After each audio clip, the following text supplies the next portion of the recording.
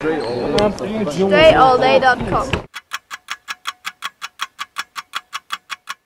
The drop-off dribble. I got a tutorial on this if you haven't seen it. I dribble it with one hand. The other hand takes over that bounce and goes under the leg, kind of like half of a one-hand under bounce.